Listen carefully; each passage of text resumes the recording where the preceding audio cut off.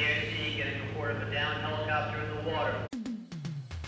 We get the call, we run to the helicopter where we have all our gear pre-positioned to help us get suited up in a quick manner. We were actually out there within 10 minutes, and we were able to put our divers in the water probably within 15 minutes once we assessed what we had. Upon arriving on scene, we see the helicopter, which is upright on floats in the water. There was some sort of rescue underway, so at that point we said, well, we don't know if these people are out of this helicopter, let's get some divers in the water to check it out. Upon deploying from the helicopter and arriving to the first victim, we first establish that there are no serious injuries to either of the victims, and then we find out whether if anybody else is missing or anybody else on board.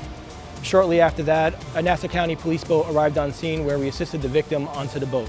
We augment and support Suffolk County and Nassau County and Westchester County. It's great satisfaction to actually fulfill what we're here to do and actually go out there and do it successfully, and everyone be safe and get to go home.